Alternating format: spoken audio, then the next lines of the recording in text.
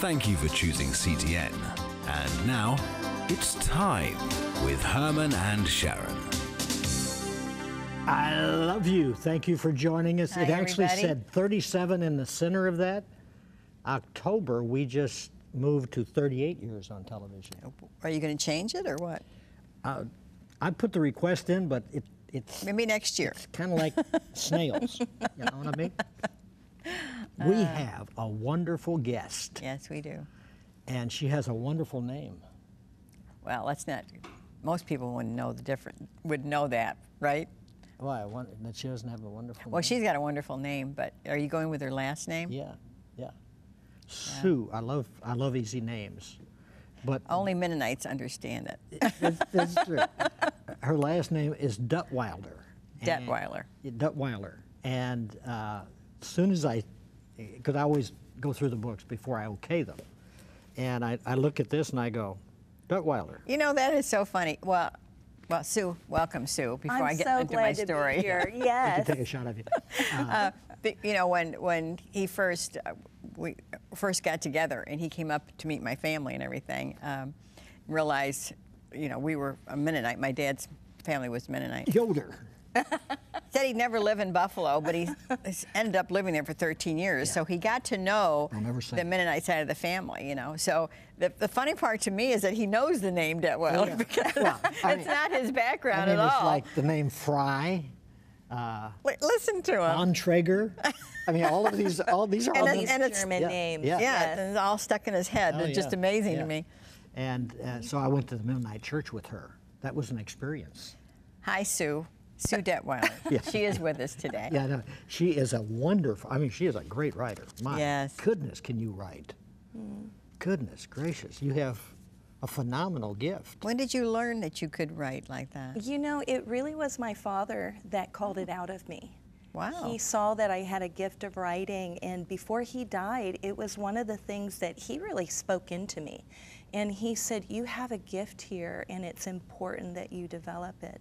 So I feel like it's Isn't- from a father's blessing. Don't you That's love that wonderful. coming from I a do. dad? I'm very thankful. Oh my goodness, that's just I'm precious. very thankful. Let me tell you about Sue while Dave is Yeah. showing her face. There she is right there. Sue Detweiler is a wife, a mother of 6. Count them, 6. That's All wonderful. yours? No, 2 adopted. Okay. 4 biological first. Okay, well, God bless you. Well, that's a lot, too. Author, radio host, pastor with more than 25 years experience in leadership ministry and education. She's dripping with brains also. She is also a popular speaker who shares her heart and wisdom internationally on issues related to marriage, family, women, prayer, leadership, ministry. She and her husband Wayne have recently relocated to Frisco, That's correct. Texas. So see my Texas boots? Oh, I know. I'm a Casey's. Texan Yes, now. that's right. To plant Life Bridge Church in north of Dallas. That's right. So how many miles from your church to Dallas? You know, Dallas is something that's usually not measured by miles. It's usually measured by time. Really? Yes, in the sense that So you're an hour from Dallas? It's a half an hour with no traffic and an hour with traffic. So you Very really are, good. I like so you that. really are close. Yeah, Goodness. we're on the northern edge, but really Dallas is a metroplex of 90 miles by 70 miles. If you, the Dallas-Fort Worth area, it's Yeah, huge. it's a huge. I never will forget, we did a National Religious Broadcasting, or was CBA, Christian Booksellers, and I did interviews and we were staying in this hotel. Actually I walked from the hotel to the car that I had rented to go to the location where we were doing the shows.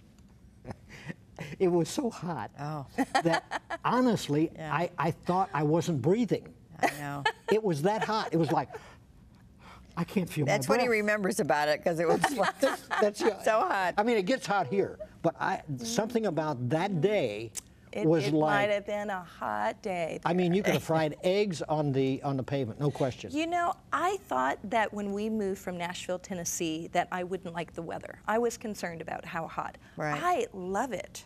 See, I there you love go. It. It's like having summer all year round, and so you're out most of the year, and then there's just 2 months, July and August, that you use the air condition. Yeah. You know, so.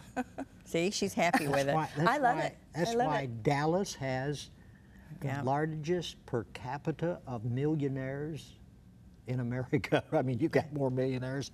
There really is an entrepreneurial spirit in Dallas. You know, when they talk about everything's big in Texas, Yeah. it Yes. is. Yeah. And one of the things I love about crossing the Mississippi is that expansion, that pioneer spirit. And you can It's feel still it in there. the people. Yeah, it's still there. Do you like walking out on the platform and seeing thousands of women waiting to hear you speak? You know, I think it's so important to not worry about if you're speaking to one or thousands. That That's really good. it's Jesus Christ in you, and the message is the same, you just adapt it for whether you're speaking to a larger platform or you're speaking. Do you get nervous? I don't. I really do not. Can you inject that in me? Yeah. Yeah. Can you put that in a shot can- form and just... I think once I step into a place of ministering and the Holy Spirit is moving, I'm not self-conscious. I'm not thinking about myself. But I want to tell you, I didn't start that way. Because when we planted the church, and you've already brought up my Mennonite background, Right. we were sent out to plant our first church, and I was the youngest woman ordained, and I co-pastored with my husband, and I had never heard a woman preach before. And so I did it, and my knees would shake, my hands would shake, but I knew that I was called. And that was another thing that my father spoke into me, which, you know, as a Mennonite man, for him to call out my gifting, I'm so thankful for that. That's Yeah, it's unusual. really. I was going to say it unusual for fathers, for one thing, but for a Mennonite father to to speak to you that way and to and talk about all the gifting that God had given you. That's amazing. She had the It best is looking amazing. father you've ever seen. I mean, believe it. He was I he was believe like it. 6 foot, and he was just the Yeah. sweetest, kindest man. But Yeah. and he looked at her like this was his favorite. I mean, all the other sisters watching. Sorry, but I was the oldest, so a lot of times the oldest. yeah. I They think people felt that way. My brothers might have felt that way with my dad. I was the only girl. There you go. But he really saw, I have a lot of his gift mix. Wow. And so I remember driving down the road and him saying, "You're just like me." And he called out the gift of leadership, even though I was a female, Wow. which is, again, Yeah. very Yes. unusual. Yes. But he saw it. that. See, he saw He that. saw it. Yeah. Yeah. Yeah. Very good. Your book has many, many chapters. Even goes into part 2, but I just give you a little taste. And we're going to jump around because obviously I can't cover the whole book. I Believe is one chapter, Learning to Pray with Faith. Another, I Am Chosen, Learning to Pray with Conviction. I Am Healed, Learning to Pray Healing Prayers. I Am Honored, Learning to Pray with Grace. I Am Secure. And then I can't read you all of these because I could go on and on. But it is a. But what you know, I read a lot of books. Yeah. A lot of guests, over 2,000 in 38 years. Actually, it's more than that now. But as soon as I start reading the book, I go, okay, this person is well versed in how to create chapters and then have material. So it is well done. I really give the credit to the Lord on this. This was a very difficult book to write. And there were moments that the Lord gave me a picture of an acorn, you know, that an acorn takes a while to grow.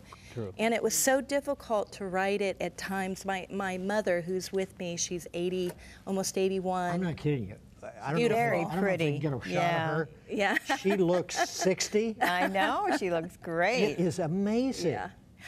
She was my prayer warrior during this time. At times, now she lives with us, and so I would go into Okay. her room. I'd take my typewriter. because I already had a contract I needed to write this book, and she would pray as I wrote. It was a really difficult, because part of what I'm wanting to do is create a healing process, a journey for people that are overcoming mountains of fear, rejection, abandonment, terrible things from their past, which there's so many of us that have gone through things.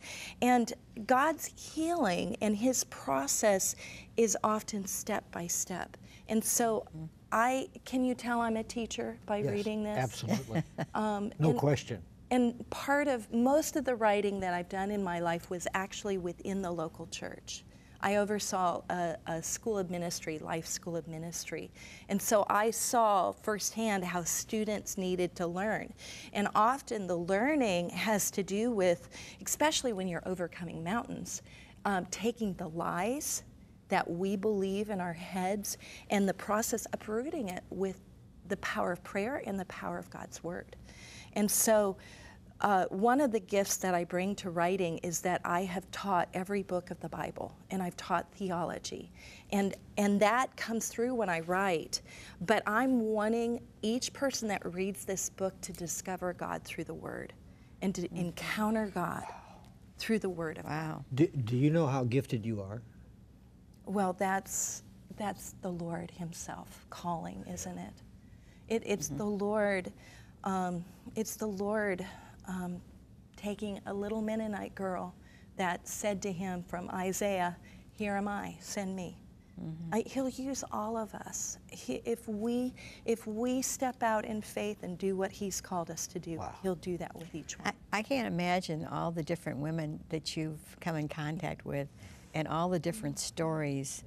What seems to be maybe one of the biggest problems that you've heard about that women are having today? I don't think I can talk about one, because if you think about these chapters, every one of them started with a really difficult thing. So one of them came, Marty, for example, my friend, her dad was a convicted rapist. And so she grew up, in the house of her mother, and her mother would say, "I don't want you." And she was molested by her mom's partners. And then she comes to a place of getting married, and all of this is inside of her. And her husband in 3 months said, "I love you, honey, but I can't stay married to you unless you change." And that's when she walked into the church. She was desperate for change. And one thing about Marty now, she won the award from the governor, I think, in Texas, because she now goes into prisons and she helps rehabilitate those that are molesters. And she works with molesters. Yes, she goes into the prison and teaches and is eye to eye with them. And what God does when we take these horrible things that we didn't deserve, the pain, and the very places of pain become the place where God's power comes through when we surrender. Praying with confidence, boldness, and grace. Yeah. Now, how do you pull that off? Wow. That's the first chapter. And you know what, I've heard this, that when, like Sue, when the first chapter comes together, that's the hardest, because it's almost like when you push something downhill, that first push, you get going. This is your push. So how do you do that? Praying with confidence, boldness, and grace. We are called to be confident in God's word. We are called to do what Jesus said. He said, "Speak to this mountain, and the mountain will move." If you believe and you don't doubt in your heart. Now Yeah. Sue, we both know that ain't gonna happen. But the mountain, right? It could be drugs, pornography. That's it. That could be your mountain. But some people get the idea, okay, I'm going to stand at Mount Everest and say, "Move in Jesus' name." Ain't going to happen. Isn't it beautiful how Jesus had language that he spoke in such a way that he surprised people, Yes. shocked people. And he did that in such a way to invite them to engage in the principle. And if you notice, the mountains that I'm talking about for women, I'm talking about fear, I'm talking about rejection, I'm talking about shame, I'm talking about disappointment, pain, and loss. Those are mountains that every woman faces. And I've been told every man, a lot of men have written this book, and I've been hearing from them, please, the next book needs to be for both men and women. That's true. It's not just women. That Yeah, go well, through it. actually, Not just women. I don't even think that way when I was reading through it. You know, I know you break it out for women or whatever, but it's funny when I'm reading that I don't say, oh, okay, I shouldn't read this part, because that's what the Word does. It's what the Word does. Yeah. And it's the transformation that you can see. So another friend of mine, Marta came to know Jesus when she was lying on an abortion table. It wasn't her first abortion, it wasn't her second, I think it was her fourth. And she's lying there realizing she's just murdered a child. And as she's lying there, God speaks to her because she'd grown up in church. She knew the stories about that Moses was a murderer, that David was a murderer. And God came into that place and she had an encounter with him and came to a saving knowledge of Jesus Christ. And that's On the table? abortion? Yes, on the abortion table, recovering, came to Christ. So someone sewed that into her ahead of time. Her mother Okay. had sewn it into her. Her mother didn't know that she'd been abused, and she hid that. And that's one of the things I'm trying to do in this book. I'm giving voice to women who have felt like they've needed to be silent, that they've gone through horrible, horrible things. And in the church, they haven't been able to be honest, because we need to be honest and bring things to the light and have a starting point of where the pain began, but move to healing. And that's why I developed the chapters like I did. Okay, what we have in our society right now, you know, is all these women coming forward that for years have kept quiet Yes. over some kind of abuse, you know, some Yes. kind of sexual harassment. Yes. But they're not treating those women like you're saying. They're not treating them saying it's only through the Lord Jesus Christ, it's only through prayer. I believe it is only through prayer. And for many, I know for myself, when I came to terms with abuse that I experienced, there is an anger process that you will go through. But if you stay stuck in that anger process, you'll never move to the place of fulfillment. Do you remember when you released it? I do. I do very, very clearly. And it was in prayer. It was through a prayer ministry, and it was after the first thing that happened in the book. Yeah. Is that I had this horrible experience as a young mom with a 5-week-old baby. I had come home, and I need to tell this story because it was a traumatic turning point in my life. Right. I came home, and I put my baby to bed. We'd been on vacation, fell into a deep sleep, and the next thing I knew, I woke up and she was screaming. And it was a different scream. You can tell as a mom, it's a different scream. And I woke up, I was disoriented, I couldn't breathe, I was coughing, and if I went this way, this would be the door to the room, but somehow I got caught in the closet. And I'm grasping for clothes, and by that point, I don't even know which direction is out. I can't figure it out. And I go all the way across the room to the window. I put it up, 2-story window, put my head out, and I realize that my house is on fire. And that I try to scream for help and hardly anything comes out. And I realize I am completely powerless to even find the doorway to get my baby out. And I drop to my knees. I thought I was gonna die. I thought it was the end. And I would not have made it. But my husband came home from, he was setting up church. It was in Nashville. It was in Nashville. Yeah.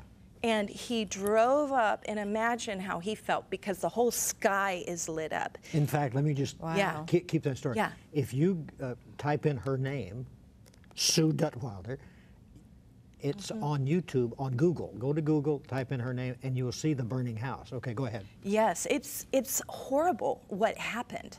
And he drove up, and he's completely overwhelmed. He goes to the firemen. There's only one fireman, one fire truck, and they are holding the hose on the house that had already burned to the ground.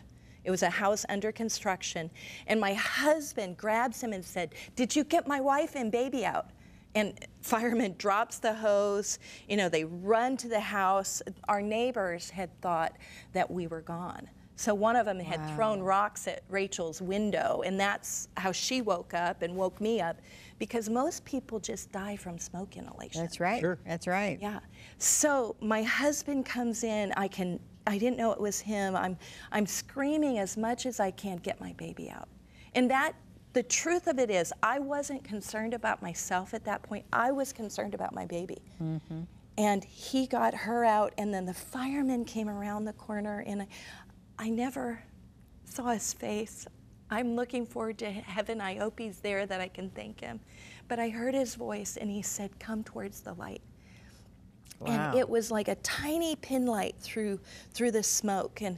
And as I went towards the light, I could feel him taking me out, and they rushed us to the hospital. And then after we went through a whole night, horrible night in the hospital, that's when I realized who the hero of the story is. I called my mom, and I'm frantic over the phone. And it's like my franticness was put out. I could feel this peace coming through the phone lines. And she said, just real quietly, "Oh, you're who I've been praying for." And she had taken a month to fast and pray, and the scripture that God had put on her mind was from Isaiah 43. You will go through the fire, and you won't be burned. The flames won't consume That's you. wonderful. Wow. That's when I learned about the power of prayer. Prayer is life and death. So you and baby both fine. Oh, my baby. Oh, you know what? She's 27 now, and she's got a baby, my grandson. Yeah. But yes, we were fine. I wish I could say it got better.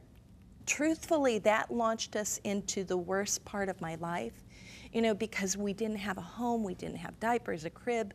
We're fighting with the insurance company to have things covered. I was over the top stressed. And then Rachel started to cry every night for about 3 hours. And she had colic, and it was inconsolable. We couldn't get her. And I remember having these moments, because I didn't live near my family. There was one moment where I was so overcome. I'm in a neighbor's house. I put the baby down, and I start to back away, because I heard, okay, you can shake a baby, you can hurt, you know? And I'm backing away, and I'm thinking, I have got to get out of here. And I was the pastor's wife, you know? My husband and I were the pastors. You're supposed to handle anything. I know, but I was so overwhelmed, and that's what led me to healing. Because often we don't know we need help. And I remember going into a session to pray and to forgive the arsonist that had set my house on fire, and forgiveness. And I'm sitting down with a couple of people, and we're praying. And I was anticipating praying of that, and God took me back farther to pray through my childhood pains. Isn't it something how we're made that the childhood pains often interweave with what we're experiencing right now? And so that's really when I think the word would be appropriate of deliverance. Yeah. I was set You were free. delivered, yeah. In fact, chapter 6, learning to pray healing prayers. That's chapter 6 in the book. It is, because there are times that we have been hurt and wounded, and we need Jesus to interrupt. And there was such a ministry, and it impacted our marriage, it impacted everything. We began to thank God for the fire. We would say, before the fire, and after the fire. Yeah. It was such a Yeah. radical change that people could see it on our countenance, and because God had cleaned us out. And I'm so thankful. I'm so grateful. Could you pray? About 2 minutes left, and you can go the whole 2 minutes, by the way. I would love to And pray. just think of a 2-minute clock in your head. That's your camera right there. But pray for Yeah. somebody matches what you have just talked about. Yeah. I would love to pray for you, and I'm going to pray with my eyes open, and I just want to say to you, no matter what pit you've been in, no matter what difficulty, things that you haven't deserved, Yeah. God is able to come and He's able to heal you. And I want to invite you to get this resource. I know it will make a difference in your life. Amen. And I pray right now for hope to invade your home. If you've been dealing with rejection, I pray that you would feel the acceptance of God. Yes. If you are overcome by fear, I pray for faith to well up in your heart and that you would overcome. And I pray if you've gone through any type of abuse, or if you've had an abortion, or you've made choices, just know He's the forgiver. He's the healer. He's the redeemer. So right now, I pray for that you would experience it and that you would come to know Jesus. Amen. Amen. Amen. Wow. The power of prayer. Women who can move mountains, and that's the truth. Yeah. We've just met one that had the mountain. Yes. And on the other side of the mountain, victory. Not while you're looking at the mountain, but now you're talking about before and after. That's what you can experience. God bless you in your decision. Bye-bye. Life is challenging. With packed schedules and life's curveballs, our hearts long for more. We want to live and love well. We want to be a source of joy and life for others. The good news is that we can, and the secret is found in the simple yet profound lifelong pursuit of God through prayer. Prayer was never meant to be a recitation of request, but rather a drawing close to the heart of God. Every journey has a beginning, and the starting point of prayer is God. We don't have to get dressed up and go to church to reverently pray. The God of the universe invites us to come as we are, to exchange the obstacles of life for the promises of God, to pray with passion and confidence rather than fear and insecurity, to transform brokenness into wholeness, anxiety into peace, and disappointment into hope. Become a woman who moves mountains.